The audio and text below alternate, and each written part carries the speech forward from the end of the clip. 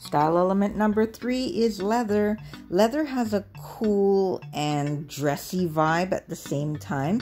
It pairs really well with casual pieces or pieces that are more conservative to give them a little bit of an edge. Leather pants, leather skirts, leather jackets, I love them all. And you don't always have to buy new leather.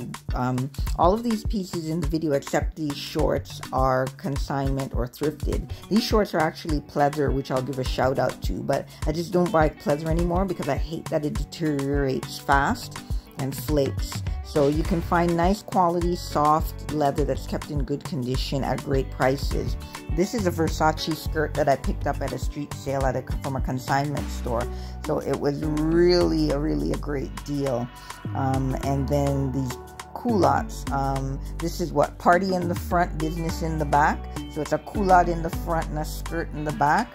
Very versatile. Pair it with runners, pair it with heels. It's just a great overall piece for a wardrobe.